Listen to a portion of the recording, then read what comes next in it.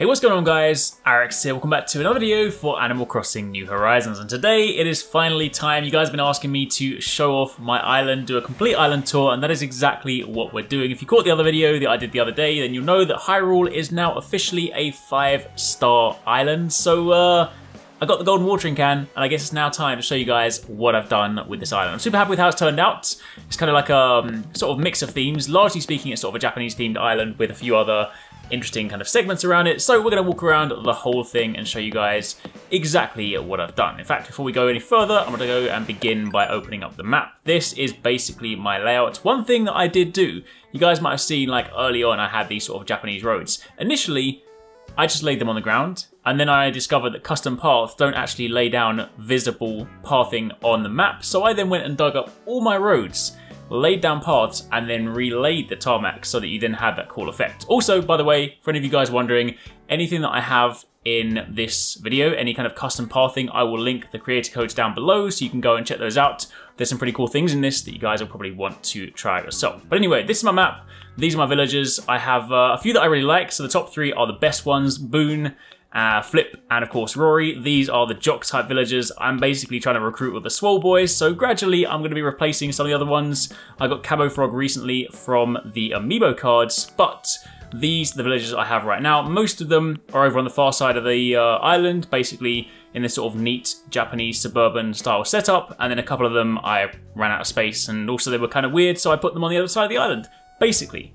So we then jump out of there. We're going to start by going over to the town. We're going to kind of do this in sort of like a interesting area sort of first. We're going to start by the right side, look at the town, and then we're going to go left clockwise around the island before we see absolutely everything, and then end up back at my house. So this is the kind of main area. Of course, this is where the main plaza is. Everyone or everything is surrounded by these Zen walls to kind of give you this sort of Japanese street vibe. There's the tarmac laid everywhere with all of the markings.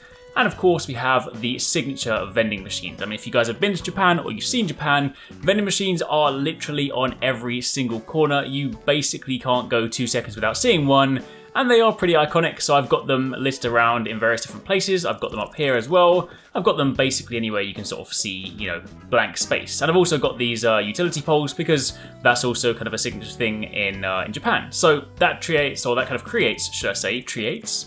That's not even a word. That creates this sort of Japanese style street look to it. Then down here we have basically anywhere that I've got road going onto the beach. I've put down these wooden planks to kind of create this sort of boardwalk style, like pre-beach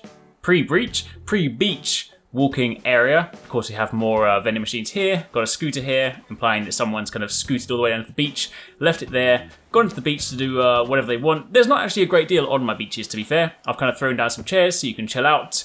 There's a hammock a little further over here.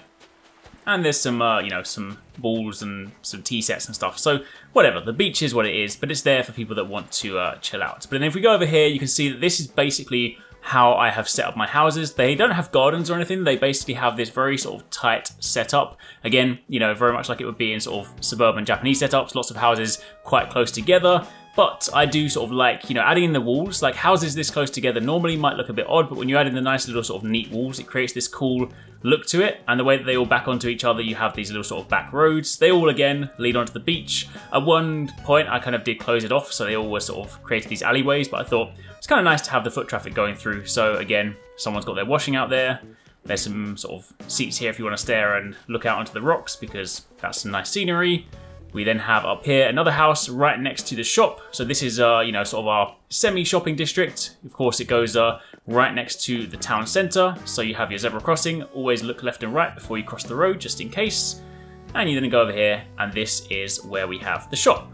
After that, we then have what I have tentatively called Swole Street. I've basically put all my jock villagers up at the top. They, you'll notice they do have an ever so slightly larger front porch. I've basically kind of, you know, given them priority treatment. In truth, I actually just spaced it out wrong, so then these houses had slightly more space at the front, these ones didn't.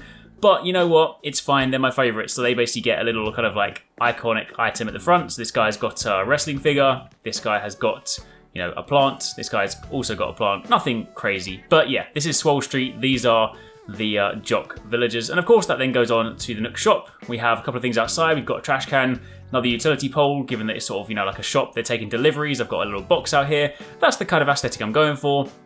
And then anytime there's sort of some blank space, we have plenty of bamboo trees. Now, we're not going to go up this alleyway because this is where we're going to end the tour. So we're going to go on the kind of like, you know, circular tour around the island. But over here, just quickly, on this side of the island, we have, you know, a little fire over here, some stools to sit on, some flowers, a little pond for people that want to go fishing.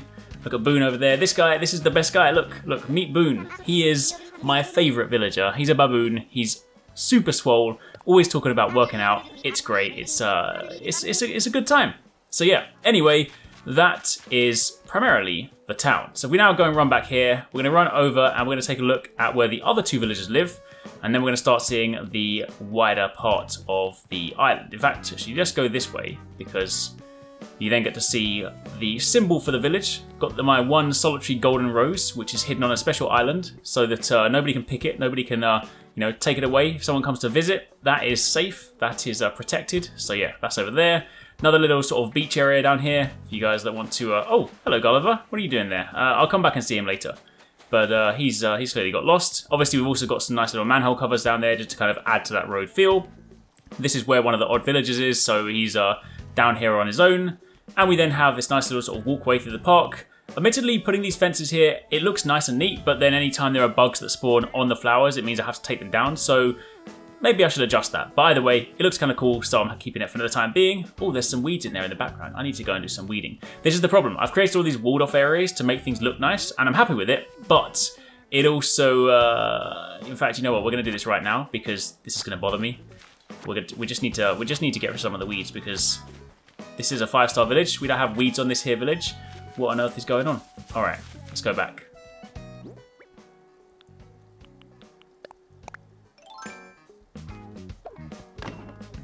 Anyway, back on the tour. So this is the other. This is Beardo. He's Beardo the weirdo. I mean, the fact that he's got beard in his name, it massively upsets me that he's a really weird villager. Anyway, sorry, I digress. We've got these little sort of stalls over here as well with the, you know, you can customize the stalls, so I've changed them to black with the little kind of Japanese wave style thing, so it fits the theme of the village. It's got a coffee machine over here, so if you want some coffee on the way, and you can then, in fact, you can actually interact with that and actually pour some coffee, which is kind of cool. So now, if we go over here, this is our first bridge. This goes over to our orchard. This is where we have all the fruit trees. Now, I've kind of put them onto different elevations, so you can see we have the cherry trees, the orange trees, the pears and the apples, and then you can go up the slope, and we've got some more oranges, some peaches over here. Have a little place where you can sit down if you want to look out at the sea. Interestingly, these flowers have started popping up all over my village. I'm not actually too sure what they are. In fact, you know what? Since I've got so many of them now, we're gonna... Well, I can't even... Hang on a minute. I don't know what they are. And at first I didn't want to pick them because I was like, well, what if they're special? But we're gonna find out what it is because I have only just seen them start popping up. Maybe they are... Maybe they sell for loads. Lily of the Valley. Interesting. Okay, anyway, moving on from there, before we go up the next ramp, we're going to go down here towards where the beach is. This is admittedly the kind of slightly more random side of my village. I've kind of put a few things down here that will probably be replaced later on.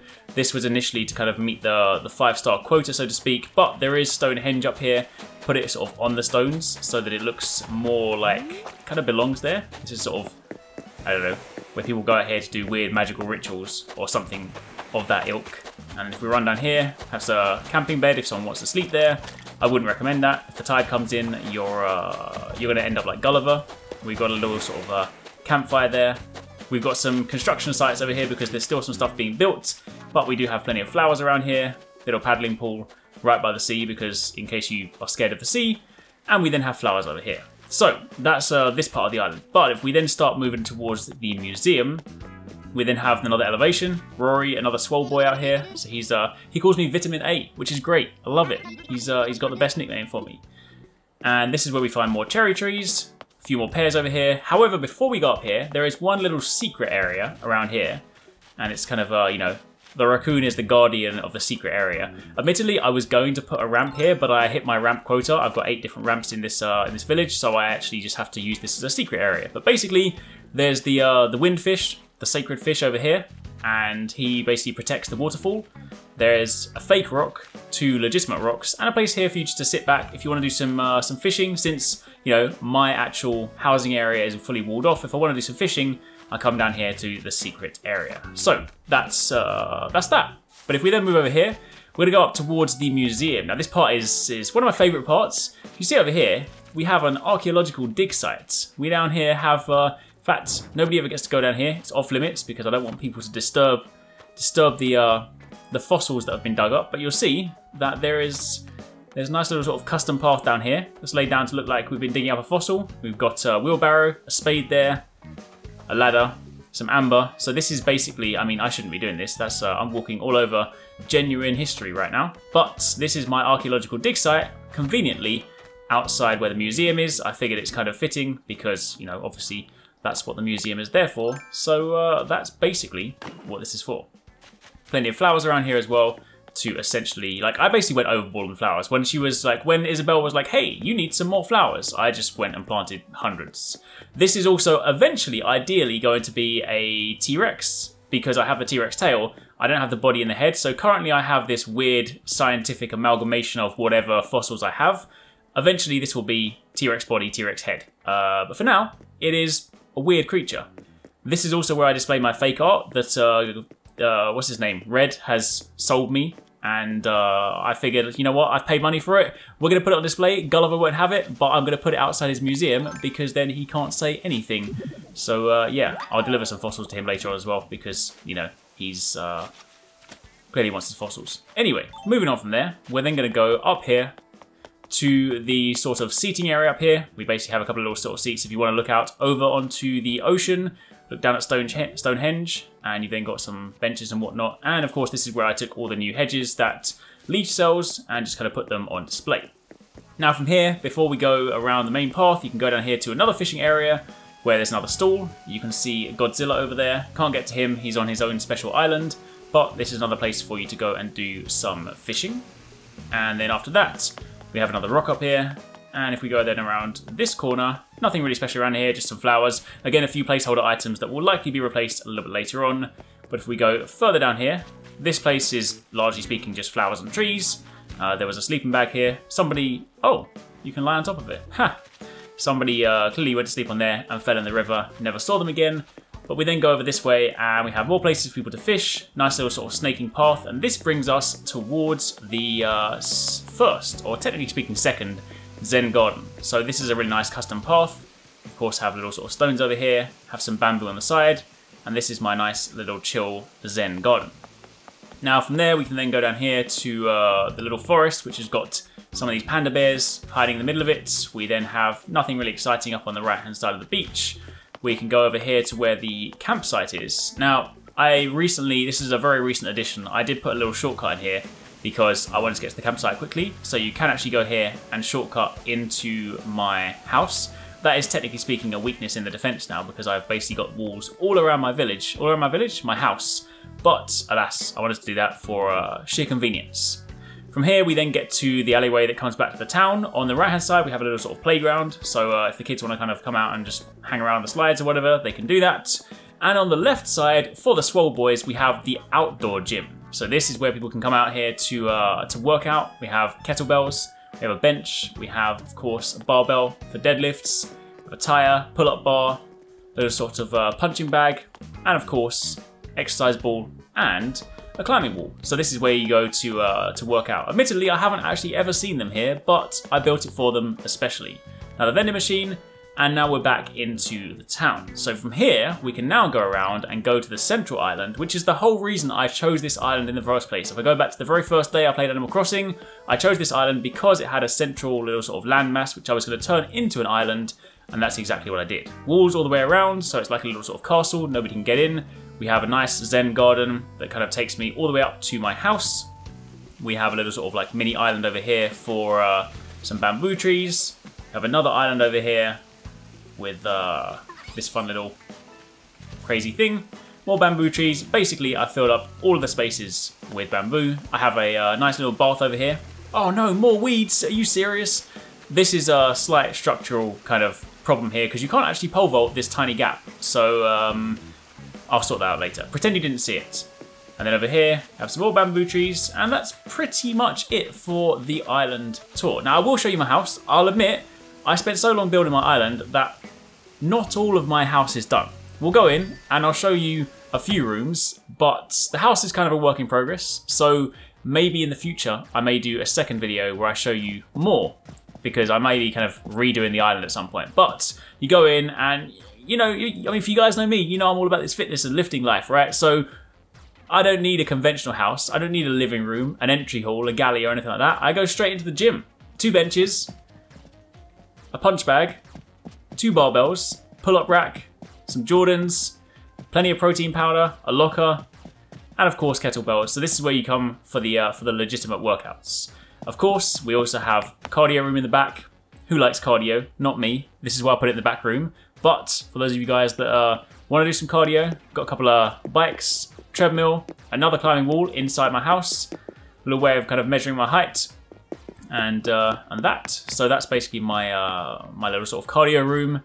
And then from there, we also have the kind of bedroom at the top. The left and right rooms were basically my workshop rooms at the moment, so I just use them to dump things in, so you don't get to see them right now. There's nothing exciting in here. This will be my Japanese themed bedroom once I have stuff, but right now I just sleep on the mats because I have no money. I mean, that's not actually true, but let's pretend that's true because it fits the narrative of my room being empty. And then finally, go down to the basement, which again is also not complete because I need to fill it up, but it is basically going to become my games room, my arcade. So we have arcade machines down here, we have our little server, we have you know, our kind of chair and our LCD screen. So there will be more stuff down here. Left my Switch on the floor.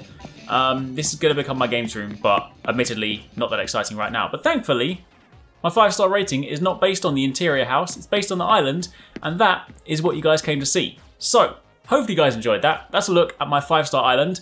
That is my sort of Japanese themed town. I'm thinking I might, now you guys have seen this, if you guys are interested in this kind of stuff, I am thinking of maybe doing a completely new town, reworking everything, even though I've just finished this one. Maybe I'll change it.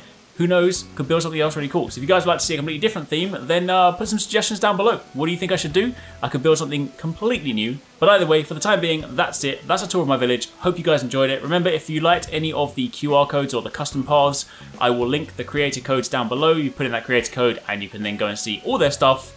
And hopefully that helps. So for the time being, thanks for watching and I'll catch you in the next one.